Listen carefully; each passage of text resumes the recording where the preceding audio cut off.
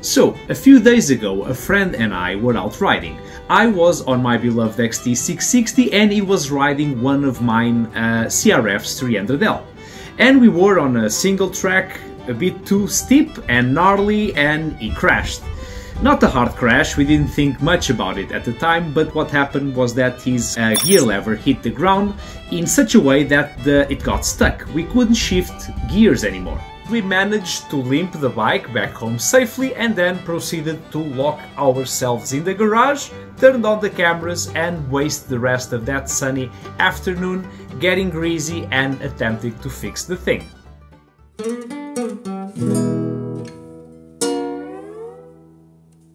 Hello adventurers, my name is Diogo Guerra and this is OFFroad-OFFcourse. As some of you guys have noticed, it has been a while since my last video and I am very sorry for that. But truth is, I have had so many guests coming for my adventure tours and for my training days that I simply didn't have the time or the creativity to work on new videos. So I guess in a way we can say I was a victim of my own success. Well, my most recent guest was Stuart, an old friend that in the past 8 years flew to Portugal at least 5 times? At least 5 times to ride with me. How did this happen? I saw you lift your leg and then you disappeared from my mirror. Take your fucking camera away. Good job. Not bad for a man your age. And this time we decided to go on a recon mission to, explore new tracks to add to our collection. Well, and you know how these things go. In one of the days he was going up a gnarly single track, he fell down, the lever got stuck, we had to come back home and attempt to fix it. Where is the hammer? Right now I don't think I need the hammer. Soon. Is it a problem that other people have had?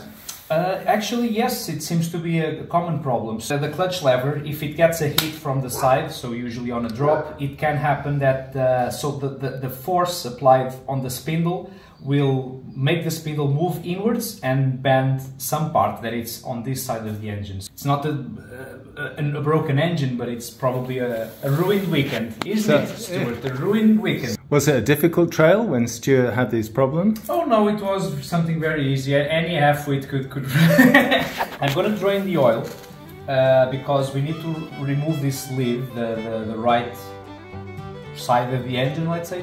So there will be some oil coming out now. That's it. Yeah. So on this side you've got the water pump as well?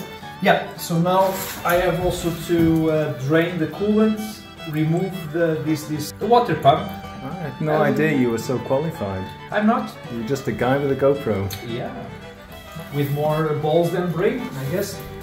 Let's see. So, Diogo, looks like you've made some progress now. Yes, so I think I drained most of the coolant. This is the water pump. John is about to arrive, and so I want to do this before he arrives. Yeah. I'm not sure why. If I was a wiser man, I would wait for John so I could do this. But you're a proud man. Yes. If I get rid of this, probably everything will be easier. Ah, see? Oh, yeah, yes. Of course. Amazing. That was the small thing. Amazing. This is a technique I learned with the Tuaregs in Morocco, which is you always open the engine with the bike dirty, for good luck. Preferably facing the wind. Yeah. I wish I was one of those YouTubers that has always everything clean, and everything seems so right. I can already see the comments. Oh, yeah. You just kill that engine, it will never work again. Look, engine. Oh, there's a spring. Oh, look. I recognize that part. It's a spring. And a tube. A tube. But I see the thing we came here for, which is this plate here. Ah. This plate is the thing. Hopefully I'm just gonna push it and everything. I don't really believe that's gonna happen. Do you think you'll do that before John comes? I'm happy now.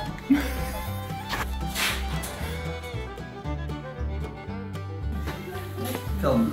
So what happens on this bike is this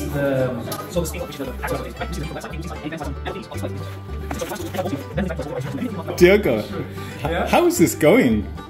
So far so good, and John didn't scold me on anything. Yes. Yeah, he's beginning. maybe this you know. So on the other side, the spindle is of course inside a sort of, not a gasket, but a seal. Yes. Otherwise the oil would come out. Like, is that seal gonna let the thing? Oh yes, yes, it will let it pass, of course, of course. Really? You should even clean it not to pass dirt in the seal. Ah, cleaning. Yes, that's a very important part of this. See, this is why some people are professionals and others are guys with a camera. After cleaning it, the trick to remove the spindle was simply to slightly rotate it down, just enough for it to clear the clutch disc basket, and then pull it out. You've got the important part out. Yes. What are you looking at?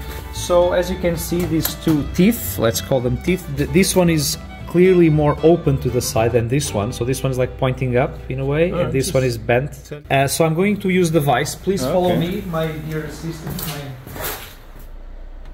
It's amazing that the strike on the other side of the gear stick has bent it so much.